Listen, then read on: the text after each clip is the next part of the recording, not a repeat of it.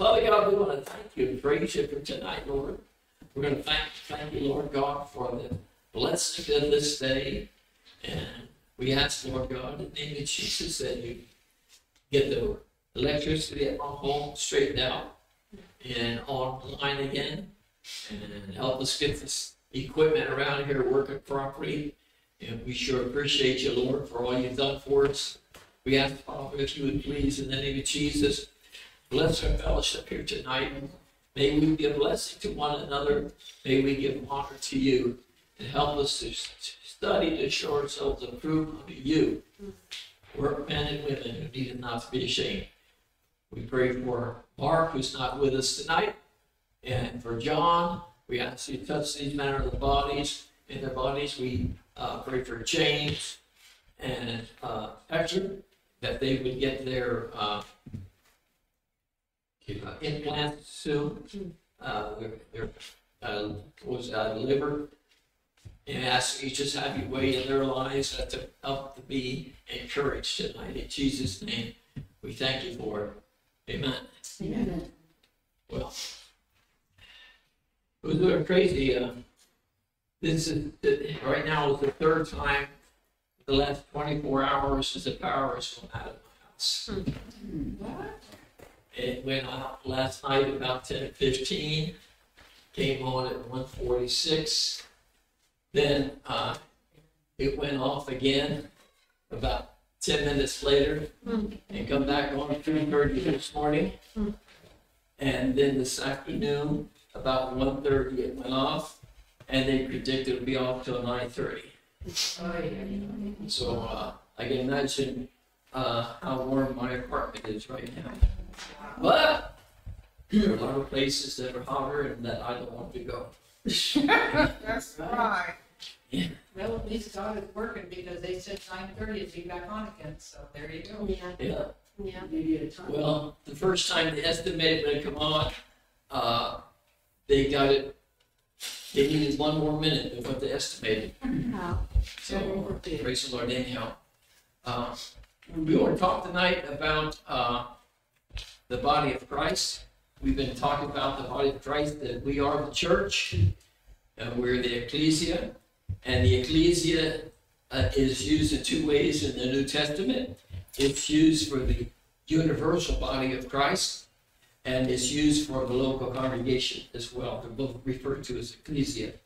So when you're reading it, you have to consider the context that the word is being used in, and it's both, no matter where it is, it's translated as church. So two words are crucial as we see in our outline as we study the body of Christ, the church. One thing is unity. And we really can't do what the Lord would have us to do if we don't have unity in the church. I think that's one of the things that the enemy does. He sneaks in and he tries to split the local congregation. I became pastor of a certain church. When I got there, it had just split. And they split over a couple different things. One of them was the color of the new cushions for the pews. They couldn't agree on it. Some stupid little thing. People got angry with one another and took sides, as bad as the Democrats and the Republicans. And so unity, we need it in our homes. We talked last week about the husband and wife and the marriage, and how unless the whole family is in unity, you're going to have what we call a dysfunctional family. Likewise, in the local congregation, if we are not in unity, then we will be dysfunctional. We won't be able to agree on anything that we do. So then diversity. And we have a diverse group tonight. And we're thankful for that.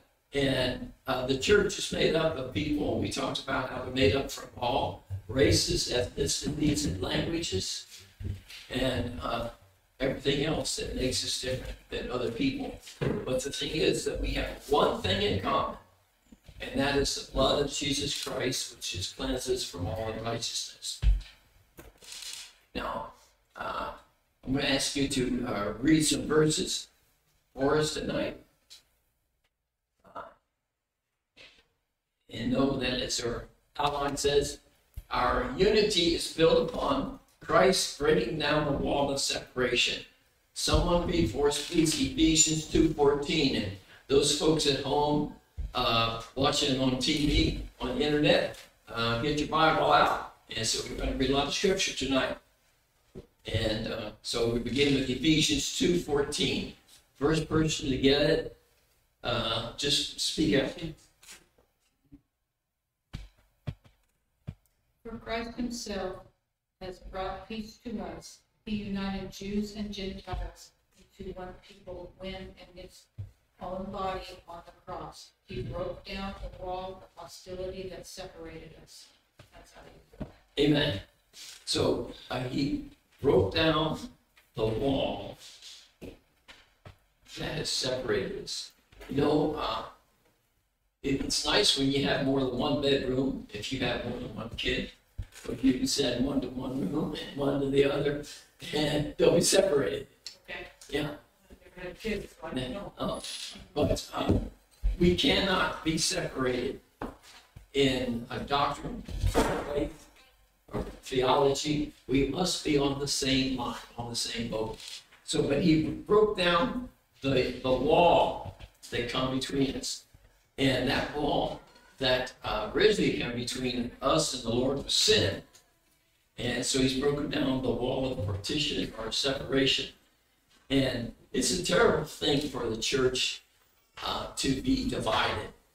I don't know, Kim, I don't know if you ever, you and Moses have had that situation where you come into a church that's the pastors, you found a divided congregation or not. No, you shake your head, no, that's good. You're blessed. You don't know how blessed you are. I pastored one church where it was divided in 3 groups. The pastor's daughter, college-age daughter, was pregnant by the son of the pastor of another church. And so she stood before the congregation and she repented. This all happened before I got there. And some of the folks said, well, we need to forgive her because she's repented. Others said, well, how can we forgive that? And others said, if you don't forgive them, we don't forgive you. Right. And I could get each of those factions together to pray, but I could not get any 2 of them, of the factions together to pray. Needless to say, things ended up chaotic. And we were just young in our ministry. We walked into that situation, and the Lord showed us that we just had to love them. Just love them to pieces. Yeah. So now we have, our church is built, or our unity is built upon the oneness in the body of Christ. There in Ephesians chapter 2 again. Someone read verse 15. By abolishing in his flesh hostility, which is the law composed of commandments expressed in ordinances, so that in himself he might make the 2 one in person, in this way establishing peace. What was the last? Establishing It says establishing peace. peace. And then that's what you have as a consequence of unity. You have peace. And you know, people come into the church as visitors. They can tell if there's something wrong. If they're walking anywhere with the Lord like they should, if they come into a congregation, they say, something wrong here. I don't think I want to come back. So we need to pray that people would get the, what they call them, good vibes. The good vibes for our congregation. So it's a doctrine that we find unity in. So we need to rightly divide the word of truth. And the Bible uses a specific verse that says they will know that you have love one for another. So that comes through the Holy Spirit. So there's your divide. There's your The church has, is they'll spot the Holy Spirit in you, and they'll want to be a part of that. And so forth. So it's not an artificial contrived vibe. It's a spirit, Spiritually inspired. and it's the spirit. It's, And the Bible refers to it as, you'll know, they'll know that my disciples will be recognized by their love one for another. So, very simple. that word for could also be translated in English as to, not TWO, but TO. So we have love to one another. You know, I don't know how many times someone has hugged you around the neck and said, "Oh, I love you," and then they went around the corner back and they don't really love you. But it's when we actually show love one to another. For God is love, the Bible says. Again, our unity is built upon our common citizenship, common family, and common future destination. Ephesians 2:19. Would somebody read that for us, please? Ephesians 2:19. So then ye are no more strangers and sojourners, but ye are fellow citizens with the saints and of the household of God. Amen. No more strangers. Bible in here? I'm Sorry.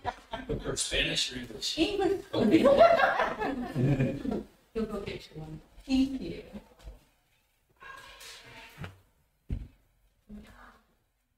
So, the New Living Translation says, "So now you Gentiles are no longer strangers and foreigners. You are citizens along with all of God's holy people. You are members of God's family." So, citizenship is important. We know we've got the struggle down at the border. Hi, come on in, guys. Yes. Hello, hello. That's fine. Here, I'll stand. Oh, you're there? So you No, you're can, fine. Don't worry about it. You want to sit there? You want to come down? Lisa, would you pass it on that one? This is for you guys. Oh, okay, but not all of this. Yes, that too. First, help yourself. Okay, Yeah, you don't have to eat it all. You Okay. can have some if you want. thank you. Oh, bless Those you. are part of Oh, our Lord. Saturday outreach. Oh, We give those to the conference. So that's You and your your wife is so beautiful. Welcome to me. Yeah. Well, we're glad both you ladies are with us tonight. And those cookies. This is your daughter, Yeah, and your names are? Alyssa and Christina. I just came from City College. I was swimming, so that's why I look all. Yeah, so we had our swim test today, so I'm like, so I look. That's why I look all crazy. What we're talking about, That's right. we're talking about the church. Yes. And that there are, the Greek word that is translated in English as church, it means two different things. It means the overall body of Christ, the universal church, and then it also means the local congregation. And the things we're talking about, the unity and the diversity, we're talking about, it has to be both places, not only in the universal church. So that church or their first church of Podunk, we need to be on good terms with those folks as long as they're proclaiming the gospel of Jesus Christ. We can have fellowship with them. There are certain, we'll call them denominations, that think they're the only ones going to make it in heaven. Well, I got news for you. Good news for you. You may not like it, but I'm going to be there. Yeah, because of my relationship to Jesus Christ. I So, can read it. You ready? pardon? What's your name again? Jim. Jim. I can read it when you're ready. Ephesians 2:19. Okay, with that, we're going to go to, we have equal standing. Did we read Ephesians? I got lost. So Ephesians. I thought you said read 2. Yeah, go ahead. Go ahead. Yeah, go ahead. Okay. and to know that this love that surpasses knowledge, that you may be filled to the measure of all the fullness of God. So, there's a little thing that was written in our book, and I'd like to read it to you. This says, "We are olive-skinned, curly-haired, blue-eyed, and black. We come from boarding schools and ghettos, mansions and shacks. We wear turbans, we wear robes. We like tamales. We eat rice. We have convictions and opinions, and to agree would be nice. But we don't. Still we try, and this much we know. It's better inside with each other than outside living alone." A lot of people, I've talked with a lot of people, and I've had neighbors that they can quote the Bible. They can surely tell you when you're doing wrong. But they never go to church, they never have fellowship with anybody. And I'm really not sure what they believe. And they were good people, but you never knew what they believed. So I was kind of concerned for that. And if somebody in the community needed help, they're right there. But you never know where they really stood with the Lord. Now, I understand Nikita Khrushchev. He was the premier of Russia way back when I was a teenager. And he could go to scripture. And this gentleman from over here, I was going to say Puerto Rico. That's not right. Cuba. Jim Jones, very good. Yeah, Cuba.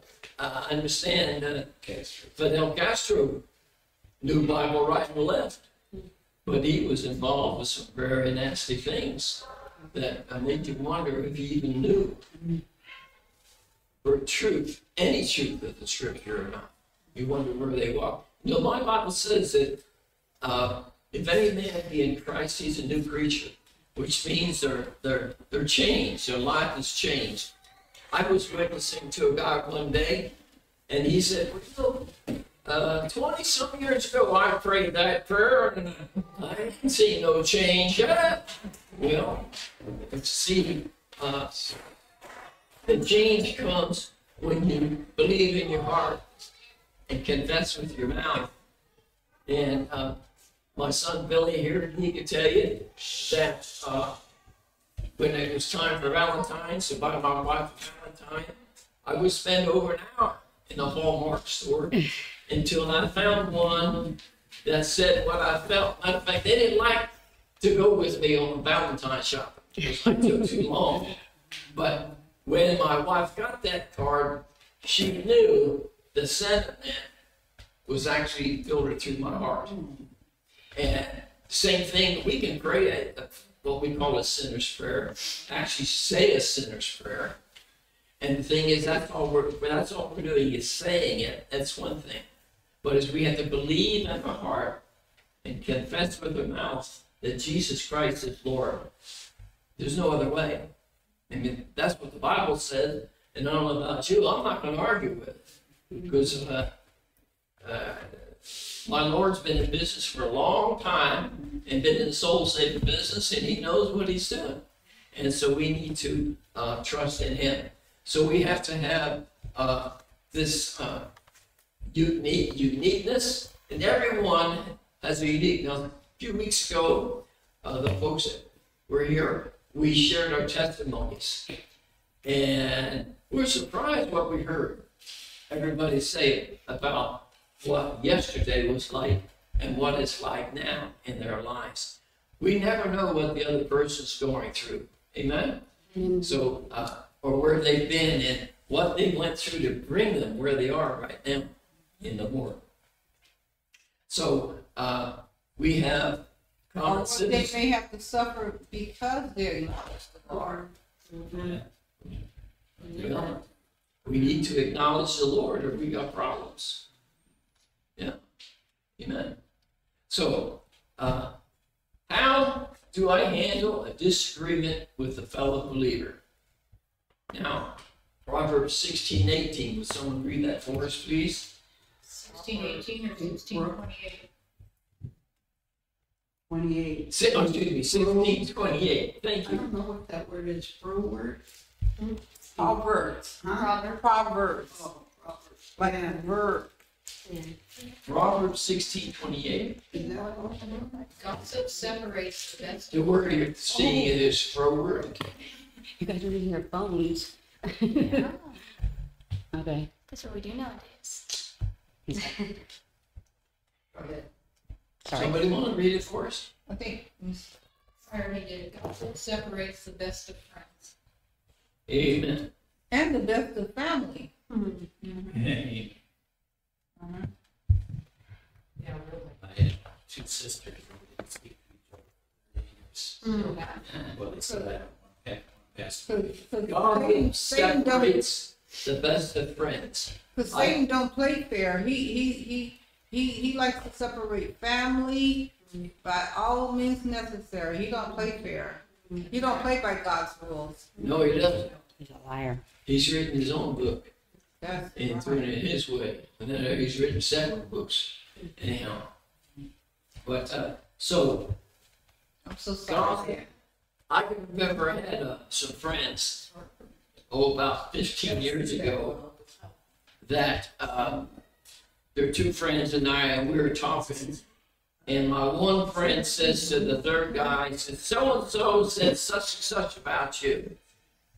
And what he did, he called heartache for the guy he was telling that someone was talking about him. You know, when we hear somebody gossiping, we don't need to further the gossip. No, no. We need to pray about it and say, hey, wait a minute. And I've had people gossip without me. Matter of fact, one time when we lived in Red Bluff, tell you how gossip got around, we had a young evangelist was spending, his name was Steve Smart, and he was spending 2 weeks with us every night and preaching, had a good time. And he's a pretty good sized guy. And he probably weighed about 310, 320. And he slipped and he hurt his ankle. Well, I knew over in the attic of the church, we had a pair of crutches. So I mentioned, my wife, hey, don't we have that pair of crutches over in the attic of the church? She says, yeah, I'll go get them. So she come to the church and she had them under her arm like this, sticking out. And she walked. Well, first thing you know, our phone started ringing. And what happened? Sister Snyder broke her leg. She's on crutches. Well, they didn't tell it like it is. But gossip doesn't do good. And I don't know if you ever played that game of gossip. We start at one end and say something, and everybody passes it on, and by the time it gets over here, it's a different story altogether. Never heard of it. Never heard of it. What's it? Telephone. Oh, What'd you call it? Telephone. Telephone. Well, I was told the best way to get news around town is telephone, telegraph, and I won't say that because I'm not on 5 minutes. Telephone. So, but it's amazing. Okay, so then there's the right way to deal with a problem. If you have a problem with somebody, let's go to Matthew 18, 15 to 17. 18, 15 through 17. It's right there in your book if you got the book. It's an AT Bible. If another believer sins against you, go privately and point out the offense. If the other person listens and confesses it, you have won that person back. But if you are unsuccessful, take one or two others with you and go back again, so that everything you say may be confirmed by the 2 or 3 witnesses. If the person still refuses to listen, take your case to the church. Then if he or she won't accept the church's decision, treat that person as a paragon, a pagan, or a Pagan. corrupt tax collector. I like that too. He was until he talked to Jesus and he got things right. In the modern translation, it should say IRS agent. Yeah. I would say, How do you go to a person if they're not willing to hear you and reason? You still do it. You're not responsible for the results. You're just That's right. responsible for the process.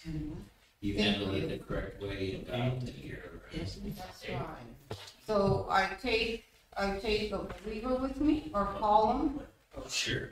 call the person and. yeah, always have a fellow believes with you. Right. And the important thing is to do it in love. And you pray about it first. Oh, absolutely. Right. And so, I do it in love, that's This is key. where we're at. And so, So just one day. And So if they want to, the thing is, you take the fellow believer with you, you have a witness as to what you said. So that person you have a problem with, they can't say, well, that he said or she said, because you've got your witness. thank you. Right? That's really important. Okay. Be the next one when you're ready. Yeah, another way to look at it is, if you do it your own way, you're on your own. Oh, yeah, If you do it God's way, right. then you're compliant with what He says, and you'll get the best result that could become of that. Now, obviously, part of that is the other person. If they're totally not doing their part with God's will, you won't have reconciliation. But at least you've done Exactly, your part. exactly. So it's always best to do it God's way, Always, because even if it fails, at least you get it God's way and not your own. right. And then, so what it begins with is us having the right attitude when we go to them, Yeah. so that we can minister to them. Then it says, take one or two others with you, and go back again, so that everything you say may be confirmed by 2 or 3 witnesses. If that person still refuses to listen, take your case to the church. Now, that's been interpreted various ways. Some would say insert the word church leadership in there, so take it to the elders. And so then they add then an extra layer in there. I remember several years ago that somebody had with the problems with the pastor, not me, another pastor. And so pastor tried to get together with this person. They wouldn't listen to anybody. And he got extra witnesses to go and nobody would listen.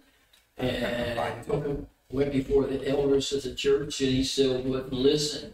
So then the pastor had to come to the congregation and say, well, brother so-and-so, blah, blah, blah, blah, whatever it was. He and his family are not with us anymore because they have a problem with their church. He wouldn't gossip what the problem is. He did not. He just said they have a problem.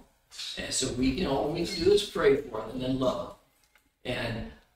And when you have a problem with a person like that, one thing you need to do is you need to leave an open door so they can come back into fellowship with you. You don't just cast them That's off. right, that's right.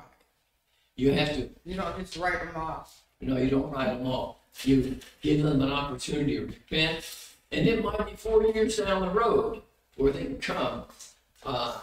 My oldest daughter went to a wedding over in Orange Cove, and at that wedding, there was her nemesis from when she was in high school.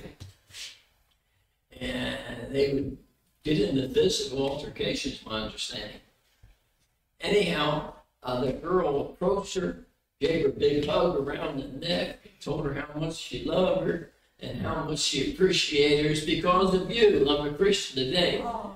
And what it was is my daughter's attitude. Way back then. Yeah, this is what won her over to the Lord. Right. Okay, so we have to confront them, and we have to give them room to repent Right. and come back. And I don't know how many years it was, probably 15 or 20 years later, the girl come and hugged her on the neck, told her she loved her, and my daughter about fainted. That was the last thing she expected. So she knew what it was like the last time they had seen each other.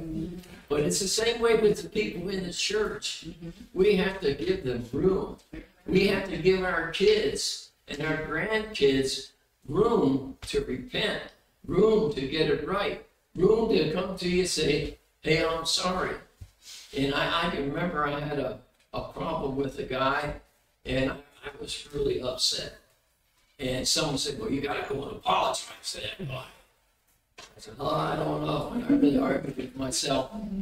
And finally, one day, I was over my mat, and I went to him, and I apologized. And first thing he said, words out of his mouth, no, brother, you were right. I was wrong. And he apologized. So we became good friends after that. So you never know what the result is going to be. And as Daniel said a minute ago, we're not responsible for what the result is. Our responsibility is to be obedient, follow the example, the commandments of the Word of God, and go from there. And if others aren't willing to accept what God's Word says, that's on them. That reminds me, Brother Jim, we plant the seed and the Lord will fertilize it. Yeah.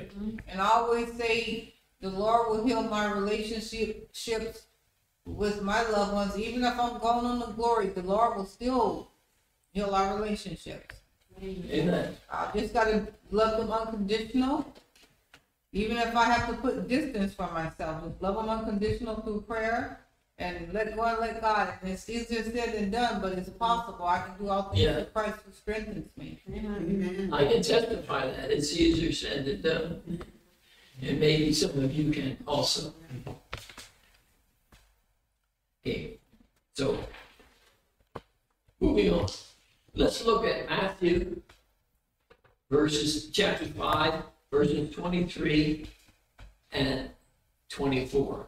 May I read it? Yes, you may. Okay, therefore, if you are offering your gift at the altar and there remember that your brother or sister has something against you, leave your gift in the front of the altar, first go and be reconciled to them, then come and offer your gift. Amen. Now,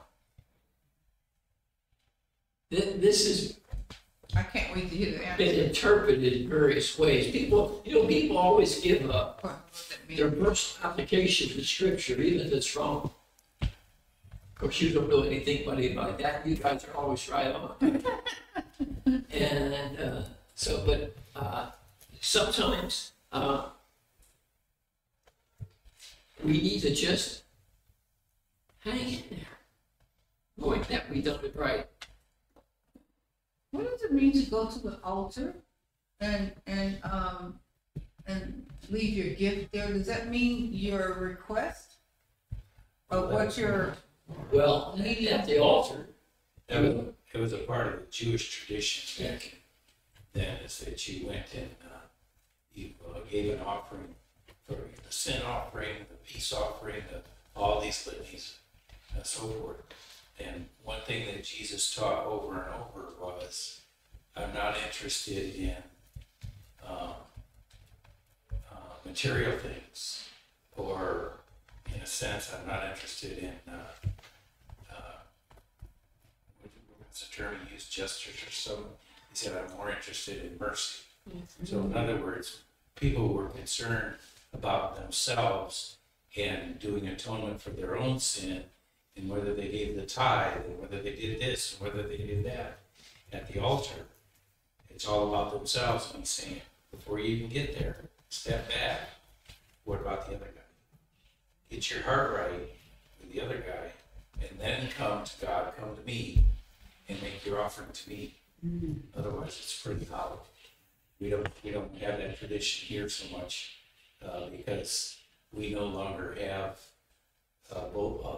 blood of the bull and all those sacrifices. Mhm. And even in the modern church, we use a lot of digital stuff for offerings. But the idea is the same, that your offering is not going to be enough if your heart's not right. And so he's taking this moment, a specific moment in time. They had to do it at certain events in the year, at Passover and at certain feasts. They had to do these offerings. And he's saying, before you get there, it's more important that you're reconciled with your friend, your neighbor, your brother, your father, whatever. And otherwise you'll just procrastinate forever. But in the Jewish tradition, they had specific times of the year that they had to go to the altar to leave their offering. So, I needed to hear that. Right. And scripture says it's obedience is better than sacrifice. So it's better for us to be obedient to what the word of God says. You know, he doesn't need your sacrifice. yeah. He owns a cattle on 1,000 hills. My Bible says he owns a wealth in every mile. But Jesus did the ultimate sacrifice. He Yeah. doesn't- Yeah. Exactly. There's no sacrifice. So- he do. So, you know, I heard someone say, it's easier to die for the Lord than it is to live for him. Because Say what that again. you die for the Lord, it's over with. You go first. If you're living for the Lord, you got to struggle from day to day, and with some of the characters I've met in my life, it is a real struggle. Yeah, you gotta deal with personalities. Yeah, No, they say everybody wants to go to heaven, but nobody wants to die. Yeah. yeah. We all want to sing songs about going to heaven. Right. When they get sick, oh no. Don't kill me, I'm right. Yeah. Okay, we're gonna move on to, I'll read this one, it's a long one. 1 Corinthians chapter 12, verses 14 through 17. Again, I want to encourage the folks that are at home, they're gonna watch this tomorrow probably on the YouTube, that get your Bible out and follow along with us. How do you watch it on YouTube or anything? The church has a channel.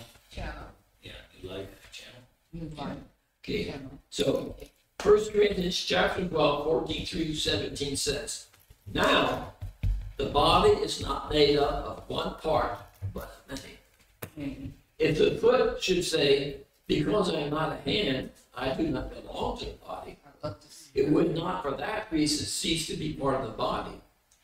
And if ear should say, because I am not an eye, I do not belong to the body, it would not for that reason cease to be part of the body. If the whole body were an eye, where would the sense of hearing be? If the whole body were an ear, where would the sense of smell be? You know, a lot of people talk about denominations, and I don't believe you should church hop. I think you ought to find yourself a church home, settle down, and be there. But some people, you know, they do this church hopping, and they don't, and others are very self-centered, and they think that their church is the only one in town, and that's not true. And so we need to bear in mind that the other churches, for example, the Lutheran Church has made a contribution to the body of Christ. And I don't believe all of some of the things they teach, especially about communion. I don't believe it, but that's all right. They don't believe what I believe either. The thing is, they have given pageantry to the church. Foursquare Gospel Church, a lot of the songs, the choruses that we sing, come out of the Foursquare Gospel Church. And the mission fields, they're there. And it's amazing. We have Jack Hayford who's written so much beautiful music that we worship and praise the Lord with. And then we have Majesty. That's a beautiful song that Jack Hayford wrote. And Majesty, worship His Majesty. And it's all part of the big oratorio. And they could inspire about 200 people come to the church I attended, and they sang that for us one Sunday night. It was beautiful. So, but each church, and the Southern Baptists, they've contributed evangelism. That's one of the strong things about the Southern Baptist Church. And our pastor's proof of that. He's an evangelist. All due respect to your husband, he's evangelism crazy. Yeah. I say that very respectfully. Yeah. And excited about it. He loves standing out there on the third Saturday of every month and greeting every car that comes through. And in so many words, is, do you know Jesus? He witnesses to every car that comes through. And sometimes it slows the line down a little bit, but he's going to get his message in there. So you can tell him I said he's evangelism crazy. It's all right. My sister, I know. She's our spy. She doesn't know all about it. my sister's on the street, you know that, and she came through, and I know it's like, there's no way she's coming, but she said, you know what? When I do go to church, I'm going to that church, because that man that talked to me, he said something that got to me, and now I want to I don't want you guys to think if I go, I have to be like you guys. I want to go and see and just hear him. You know, that's a miracle in itself. Amen. Praise the Lord. Amen. He's very powerful. I'll tell you, he's in the right place. Right job. Amen. Amen. I was gonna see if I could remember about that. But it was saying something about, like, I know we're not on 21, but it says there should be no division in the church. And I'm assuming, well, I know it's true that there should be no division in family, in homes either. That's right. Well, now, be honest with you. Because just like the elbow needs the kneecap and the kneecap needs the earlobe in the church, and so is it with the family. So I think I'm quite sure it hurts Christ when we fight with one another in homes or anywhere else. Yeah. Because that's not practicing Christ's laws when we act like the world. Yeah. Well, we are going to have differences even with our families. I mean, I was told if you have two people in a room, you have a chance for an argument. Right. Usually you have one person. I must admit, I argued with myself at times. Yeah. So, but, you know, it's unique. You need to have peace in our family. Matter of fact, people need to treat their spouses, for example, the husbands need to treat their wives with the same respect that they do with any other woman in the church. Yeah. And vice versa. Every woman should treat her husband with the same respect that she does with the other men in the church. After all, Daniel, that's not only your wife, she's your sister. She's my favorite. And I have a brother, my brother Dean. I call him my cousin. Yeah, I call Dean, my brother Dean, my double brother, because he's not only my brother in the flesh, but in the spirit as well. So he's my double brother. But we need to treat our significant others the same as we would somebody of the same gender. Any other person in the church is the same gender. Can I get up my soapbox once again and take advantage of this opportunity? If you Can I say no? If you know me long enough, you know that I hound, and I hound, and I hound, especially in the church. We're all direct descendants of Noah. If you believe the Bible, you have to believe Noah. And there were only 8 people that got off that ark. So every one of us are cousins. It might be, instead of second, third, fourth cousin, it's like 1,444th cousin. But we're all cousins. I Yes. see the resemblance. Yeah. Actually, we're closer because we're Vikings. But, so we might, yeah, we might be 1,300. So you and I are, well, it's kind of funny because we Ramirez, the Spanish lady, we found out that we're cousins. We're related to each other by marriage. So we always call each other, I'm Swedish, she's, her ancestors are from Mexico, B. And we found out that in Fresno County, through marriage, we're cousins. So anyway, long story short, my soapbox is this. If you always go back to Noah, everybody in Fresno, when you walk down the road or whatever, that is your cousin. Whether they dress like you, they talk like you, no matter what. Same color as you? Exactly. And that brings up the second part of my soapbox.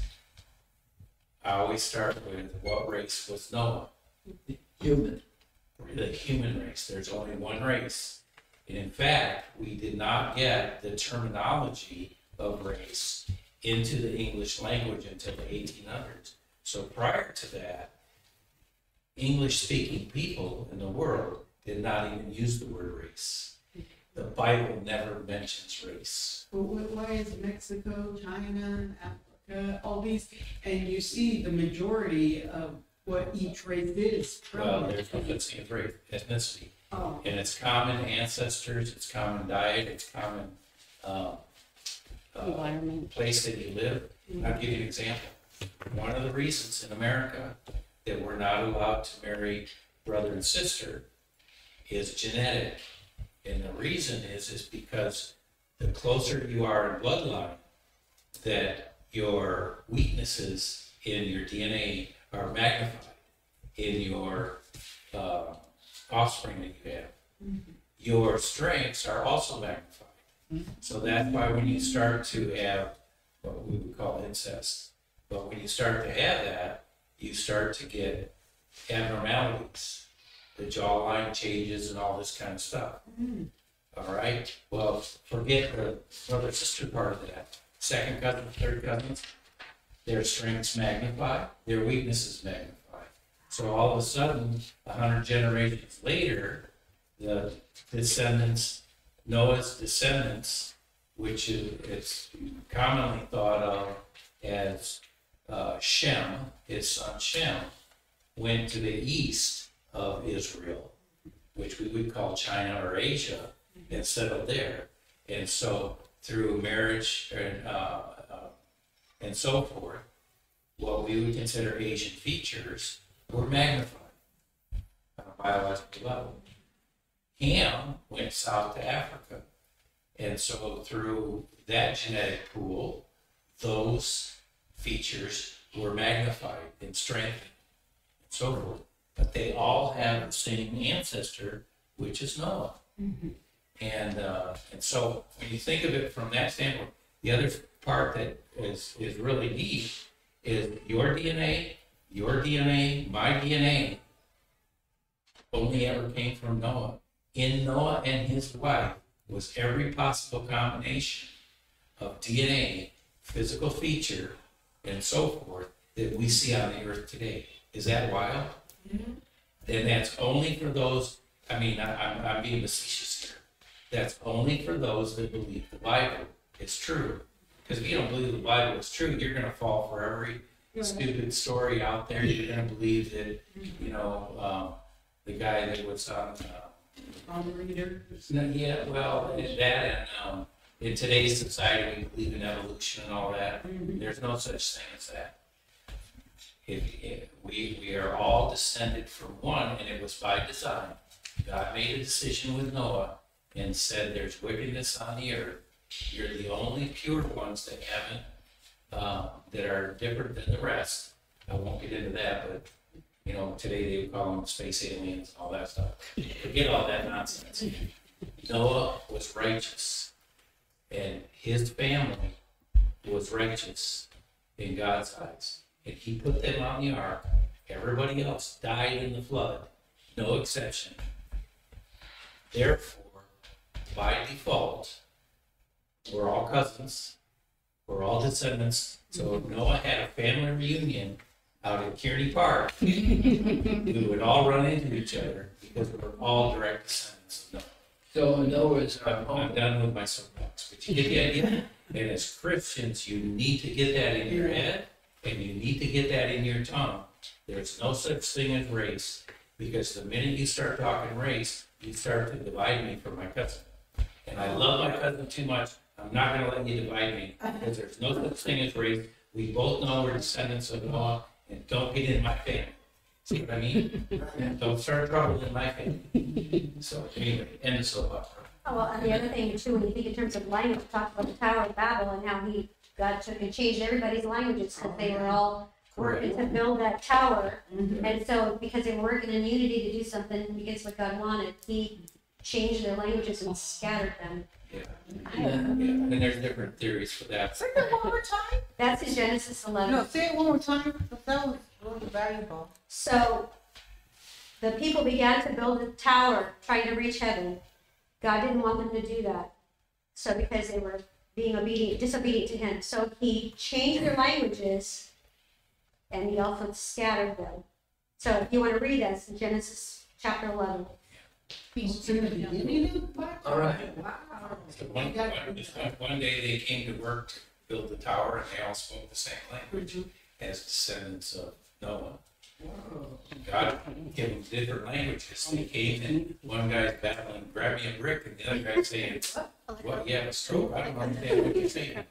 And so those people groups that got the different dialects and different languages left the Tower of Babel.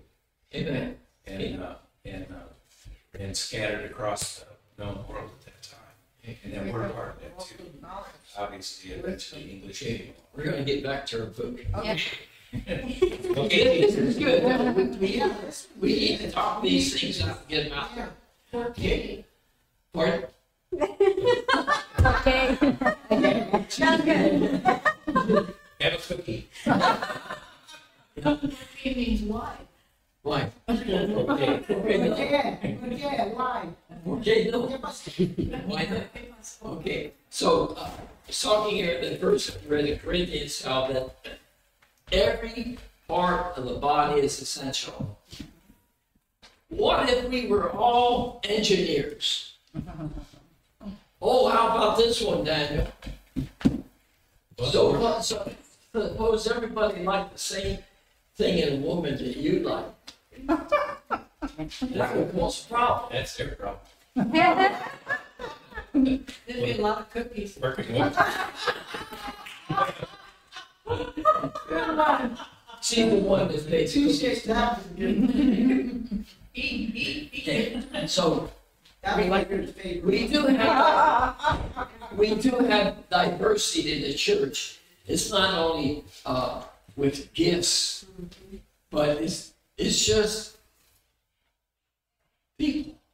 Well, that's what Lila said. She said, there's the knee, the eye, the elbow. We're not all the same. No.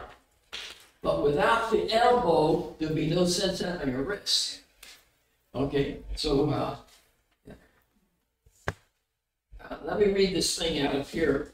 I didn't put it on your handout. It says, diversion means that instead of expecting me to be exactly like every other Christian, God's real joy is when I express the unique gifts that he has given me. One of my favorite stories about this is the parable of a rabbit on the swim team. This brings back some memories. Once upon a time, the animals decided they should do something meaningful to meet the problems of the new world. So they organized a school. They adopted a curriculum of running, climbing, swimming, and flying. To make it easier to administer the curriculum, all the animals took all of the subjects. The duck was excellent in swimming, in fact, better than its instructor. He made only passing grades in flying, however, and was very poor in running. Since he was slow in running, he had to drop swimming and stay after school to practice running. This caused his web feet to be badly worn, so that he was only average in swimming. But average was quite acceptable, So nobody worried about that except the doctor. The rabbit started at the top of his class and running, but developed a nervous twitch in his leg muscles because of so much makeup work in swimming. The squirrel was excellent in climbing, but he encountered constant frustration in flying class because his teacher, listen to this, made him start from the ground up instead of from the treetop down. He developed Charlie horses from overexertion and only got a C in climbing and a D in running. The eagle was a problem child and was severely disciplined for being a nonconformist. In climbing classes, he beat all the others to the top of the tree, but insisted on using his own way to get there. So it's unity with diversity that makes the church a body. So we have all these different gifts that we bring to the church. Jesse's a great musician. He and his wife, they help us with the worship. You know, not everybody can be a worship leader. You know, I was told that Ricky Nelson couldn't carry a tune in a bucket because his bucket had a hole in it. Now, if anybody catches that, means you're almost as old as I am. You know, so the thing is, what if we all did the same thing? Everybody was a teacher. That means there'd be no students. And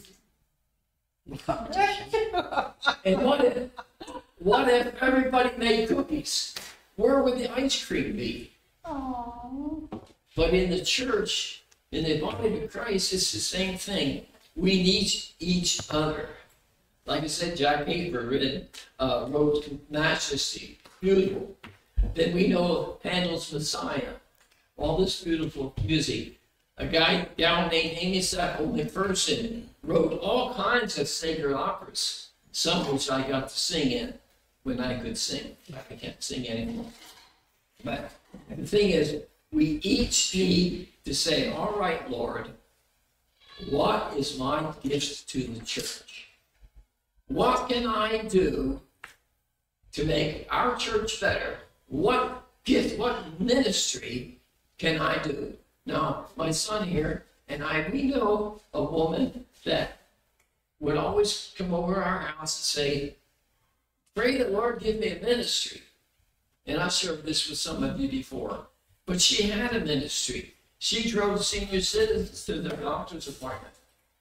Or she'd get out her push mower and mow the lawns for them. She did things for the seniors, helped them go grocery shopping. That was a ministry. Amen. And not everybody can do that. But everybody can do something. Yeah. Everybody can do something. And so we need to discover what is that something. Even in our personal families, each of us has something that we can do to make our family function better. Whether it's we're out in the kitchen cooking the best cookies and baking the best cookies in town, or we're on Christmas we're making the best tamales, or somebody's really good at cleaning house. Amen. And some people enjoy that. They enjoy making the house look spick and span and comfortable for the rest of the family. I think that's how women become homemakers, because that was one of the things that women used to do all by themselves, not men help them. And every woman said amen. It's like a really serious, crucial question. Like, recently, I have a loved one, my brother. All my family loves me in their own way, but my brother is really fighting me, yelling teeth.